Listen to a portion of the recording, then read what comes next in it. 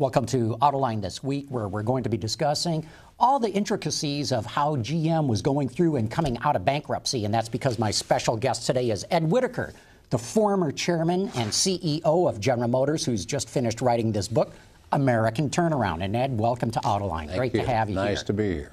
Also joining me, I have to say I'm chagrined to admit, are two other authors. I'm the only non-author at the table today.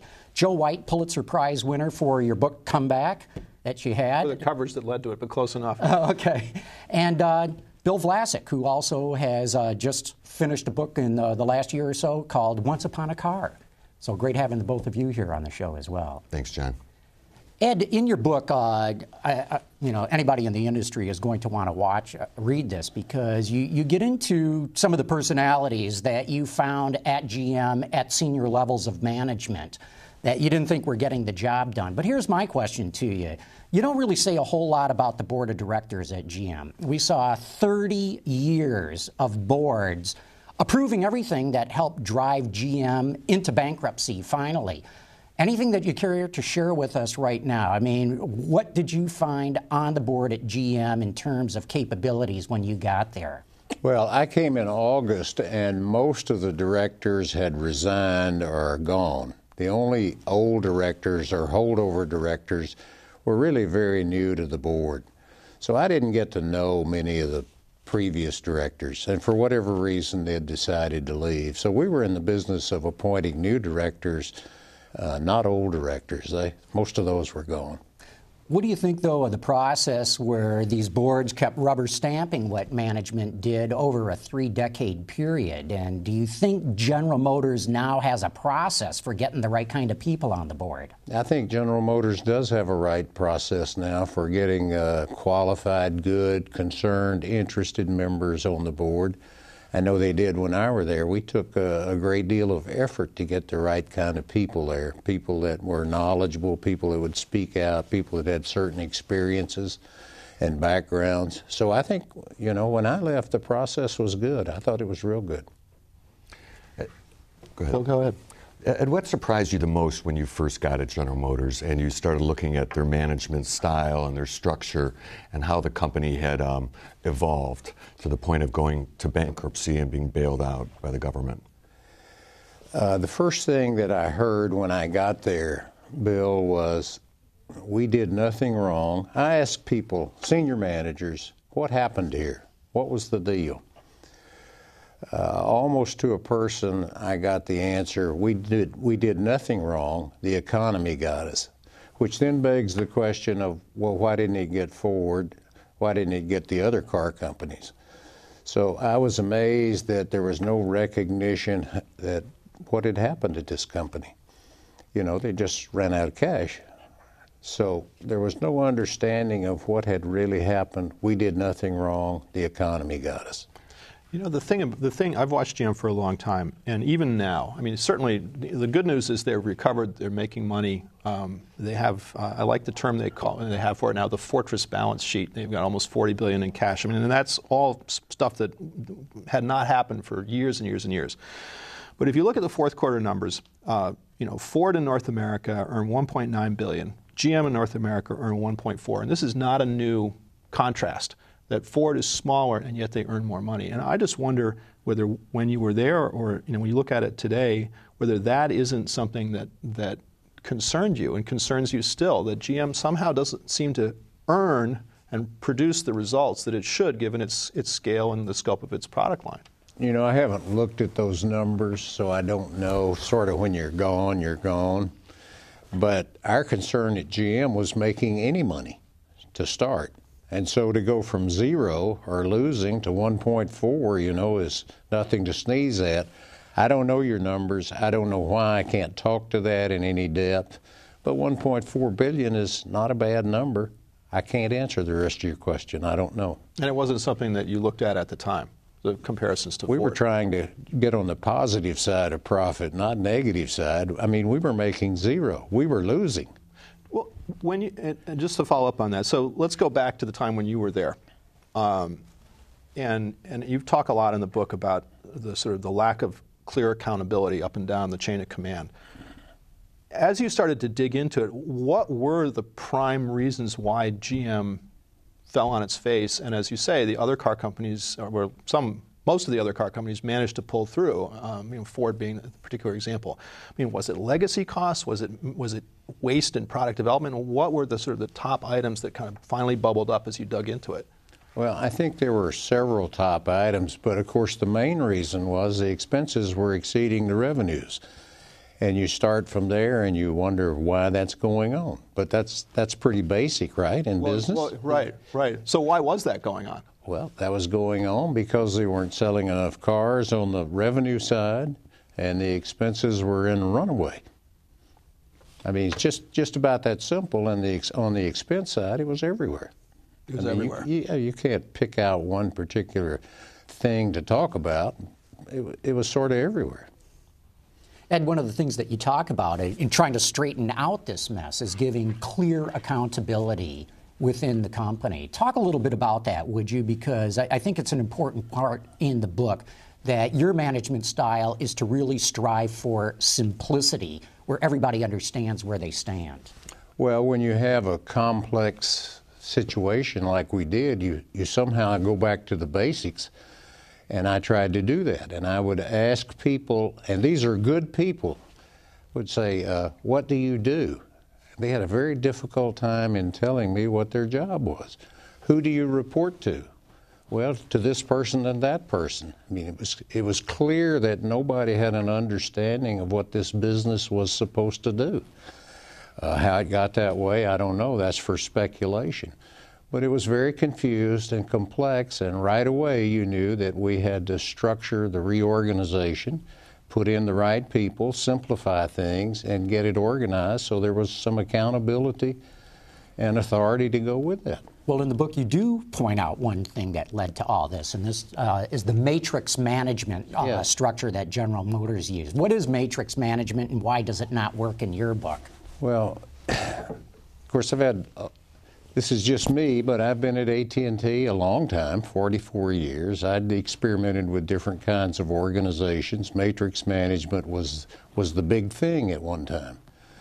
We tried a little bit of that, didn't work at all. Explain that for people who don't know what that means, matrix management. Matrix management really means that you have more than one boss, that you're accountable to more than one person for your actions.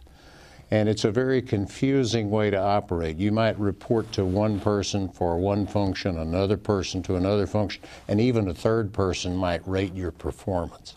And so you're never really sure who you report to or why or the purpose. And GM had that in spades. It was a pretty dramatic moment in GM history when you and the board relieved Fritz Henderson, the CEO, of his duties and took over yourself to be CEO. I know you detail this in the book, but you look back on that, and it was a moment of truth, and you stepped up to become CEO. How did the organization receive you initially after not only Fritz Henderson being let go, but on the heels of Rick Wagner, who had been CEO for several years, being let go? Well, they're both good guys, and I can't speak to the past, but when I came to GM in August of that year, the board decided that we had to see some turnaround or change in a relatively short period of time. In this case, it was about 90 days. And we kept watching for changes, basic changes in the organization, and we didn't see any. So the decision was made about 90 days later that we needed another CEO. We were under TARP at the time, and you know what that does for compensation and outside hires, et cetera. So weren't many ways we could look outside. So the board sort of looked at me and said, Ed, will you do it? And old Ed said, yes, I'll do it, because I was there and I had been spending some time. But the people at GM accepted me warmly. I had a great experience. I didn't know anything about cars, obviously, very little. But the people at GM welcomed me. The people at GM were embarrassed about what had happened. In some cases, they told me their neighbors wouldn't speak to them. You know, they felt shunned. And They wanted to prove that they could do the job. They wanted that very much. Look, we want to show you where we can be the best. So with that background, you know, I was accepted and away we went. You decided, and again, this is in the book, but I want you to talk about it here a little bit. Obviously, you decided before the IPO to step down. And I wonder if you've had any, I don't know, regrets is the word, or if you've thought back on that as to whether maybe it would have been better for the organization if you had stayed and provided that continuity. I'm just curious, sort of as you look at the company now. I had terrible feelings about leaving, and I'll tell you how that happened. When I first got there, the best estimate of an IPO was like 2 years away, and I was going to stay through the IPO. But some interesting things happened along the way. We started making money a lot faster than people thought. And so the IPO, rather than 2 years away, was more like a year away. And I was in favor of that. I think the sooner we could shed the label government motors, the better, or do anything to take that adjective away. So we went to an IPO a year earlier than people thought. I thought that the person running GM needed a longer runway than I had. I was 69 years old at the time. I had terrible regrets about stepping down. I had a lot of misfeelings about that, and I wanted to stay. On the other hand, the IPO came quicker. The person that was going to stay there needed runway, and so I thought better me leave than stay. That was a very tough decision. Sure, I have regrets. Still think about it. And you were an advocate early on for 100% getting the government out of GM as quickly as possible.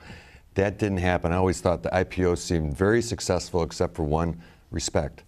The government still had this huge ownership stake, which it still has, and the government motors stigma kind of lingers. Kind of lingers. Was that just a function of Wall Street pressing the company to do the IPO quickly, and your advisors, and maybe the bigger picture was missed, that if you could do it in one fell swoop, it would have been preferable and probably more positive?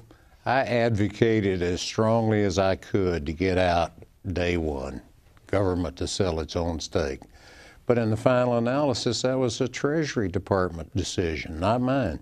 How high up the chain were you allowed to personally make that case? I mean, well, I made that case as strongly as I could. I made that case as high as you can go in Treasury. But somebody made the decision in the government not to sell the entire stake. You'll have to ask them why. I never did know. You say something in the book that I did not know, maybe Bill you did, that if given the demand on that day, that they could have probably gotten out the government with full repayment. Well, I guess $83 billion, I think is the figure, right? I guess we'll never know, but it was oversubscribed, and it was a bigger number than we have today. I mean, right now the stock, as I understand it, is trading roughly half, maybe a little more than half of the value that the government says is break even. That a surprise to you? I mean, it's trading so low relative to that? Well, I think it went an IPO $33 or something, and it was way oversubscribed, so I don't think anybody could know how much could have raised on that particular day. Today, it's pretty close to that number. I think it's in the high 20s, but it's one of those questions we'll never know because the decision was made not to sell it. And there's another version that made its round in this town as to why you left GM, that in fact, so the story goes, there was a faction on the board that was pushing for a change, and that the board, according to this story, had not been consulted, I think, when you did the AmeriCredit deal, and that started this faction really pushing to get you out of there and get somebody else in there. Well, that's not true. The AmeriCredit deal was done because we couldn't finance in the subprime credit arena. And we started to look, and we found out that people were more likely to make their car payment than their house payment, on the theory, I guess, you could live in your car, but you couldn't drive your house, you know, something like that. And we found out that some of the other makers were making 20% of their sales in this area. And we were completely missing on that. It was a pretty easy decision to buy AmeriCredit. We had the board's backing on that. We did keep them informed, and that's worked out tremendously for GM. worked out great.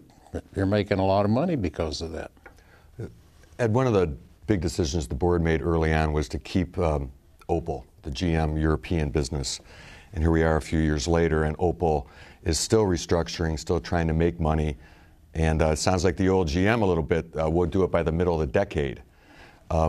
Any ideas on what might accelerate GM's sort of European transformation? Because it seems to be the one thing that's not just holding GM back, but other companies as well. Right. But strategically, and as far as the structure is concerned, I don't know if it's any different than it was 3 or 4 years ago. Well, I guess there's a lot of speculation about that, and as you pointed out, it's holding back other car companies too, but the board thought it was a management problem. From where I sit today, and I don't have intimate knowledge, I think it's a management problem. I think every problem's a management problem. I think that can be fixed. They are two great names.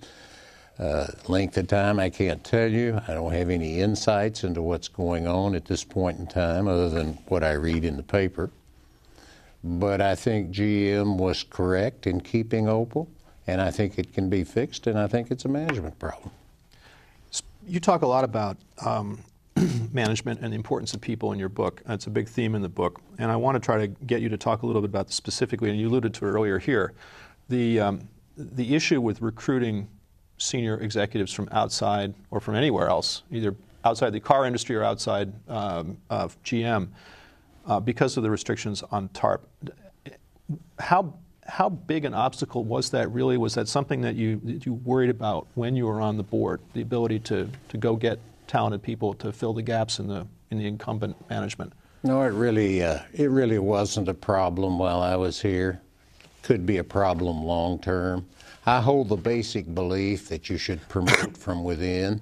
We did that at AT&T. I came here, it was a surprise. Everybody had worked everywhere else. It was sort of a revolving door up here.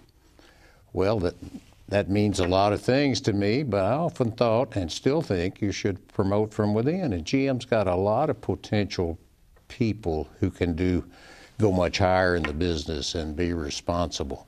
Well, you cite a specific here, Mark Royce, in the book. You speak highly of Mark, and obviously he's running North America now for GM. You basically have the same view that he could be the CEO, or has that changed as you've looked at the number of people sort of in the horse race that's been set up there now? Well, if you look inside the company, I think you'd have to say Mark is a candidate. I don't know what the current management is thinking, but if you like internal people like I do, and they're familiar with your business and they know what needs to be done and what needs to be corrected and directions that need to be changed, yeah, I think he is, and I think there are others inside. Absolutely. I was amazed that everybody in senior management seemed to have worked somewhere else or 2 other places. Some of them had been around twice.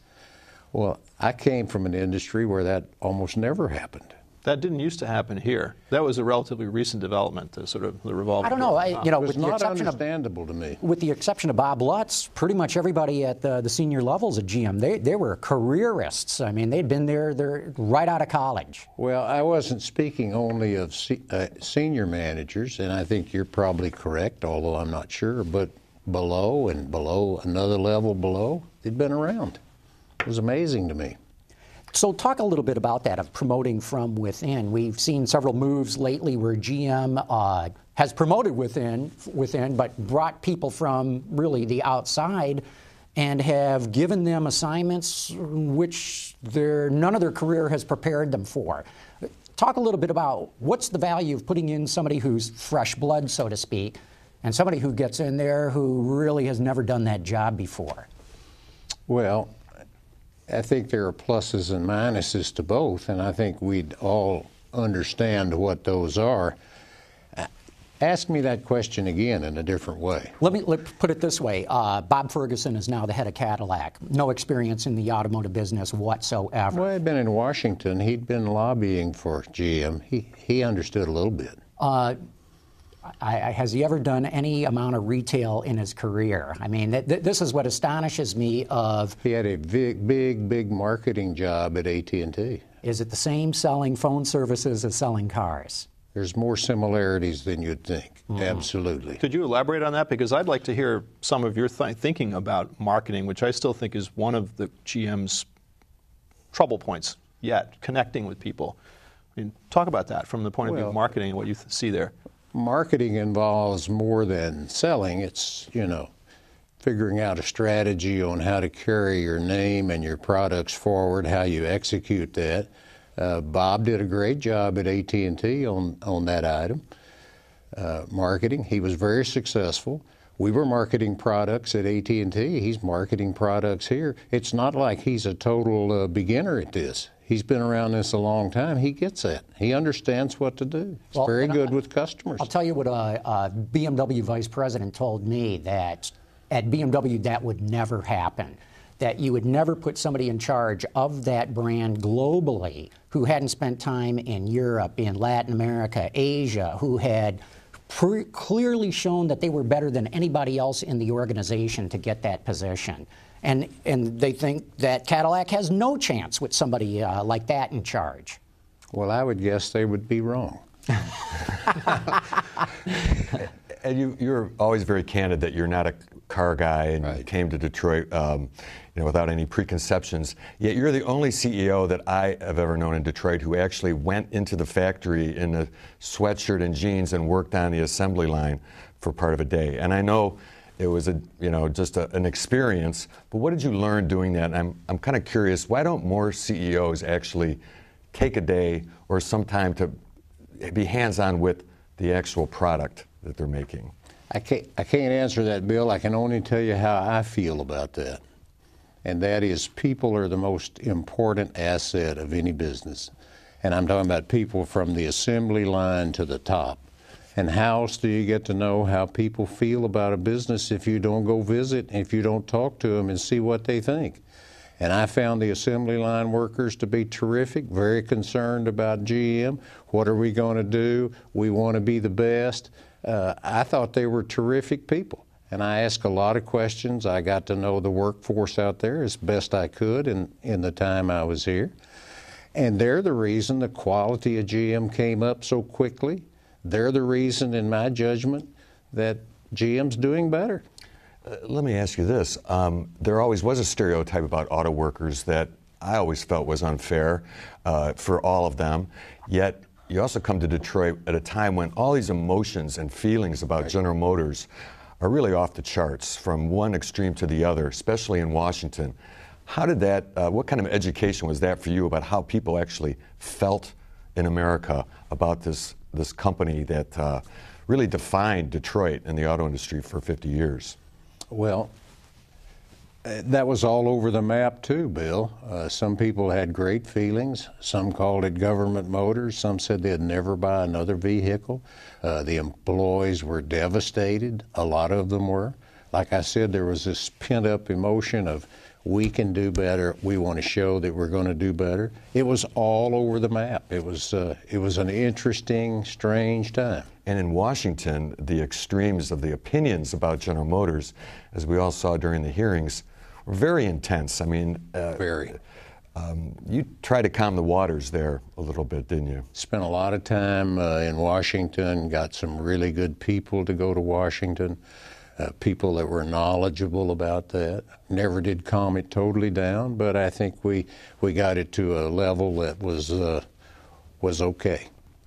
What do you think policymakers or investors or consumers should take away from this whole experience that you've had and that GM has had? I mean, 10 years from now or 20 years from now, what do you think we're going to learn from what happened here? This really unusual intervention in such a huge company, bringing in people from outside as leaders, all of this. I mean, what do you think the takeaway is going to be with some distance of time? Have you been able to put that together in your head?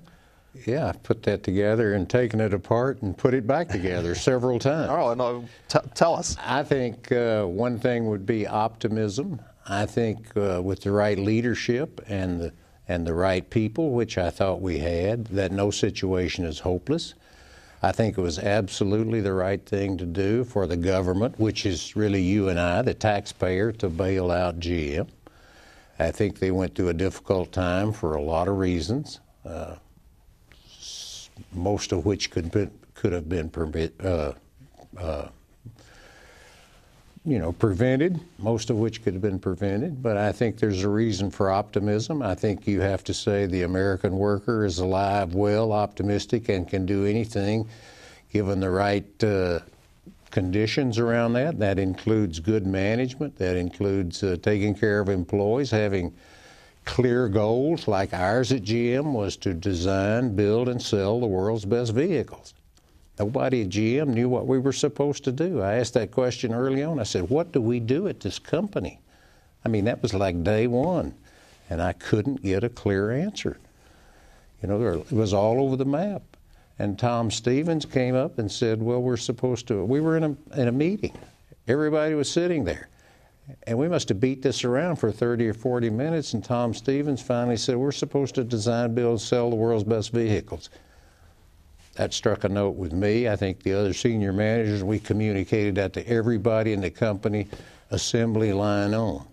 I think from that point on, it was a big turning point. And with that point, good to end up this discussion. Ed Whitacre, thanks so much for coming on the show. My pleasure. Check out his book, American Turnaround. Great lessons for everybody in the auto industry and beyond. And I want to thank my friends Joe White and Bill Flassick as well. And hope you'll all join us here next week for Autoline This Week.